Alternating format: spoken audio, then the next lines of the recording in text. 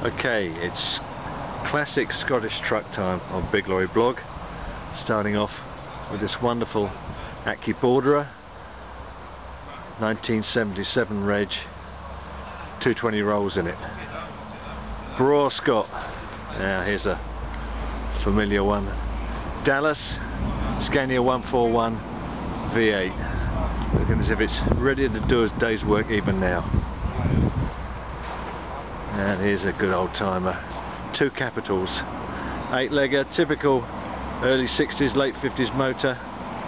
Atkinson 1962 Gardner 150. And now the pièce de résistance. Don't see too many of these on roads in Scotland. It's a Peterbilt, big bonneted Peterbilt, 500 horsepower Detroit diesel.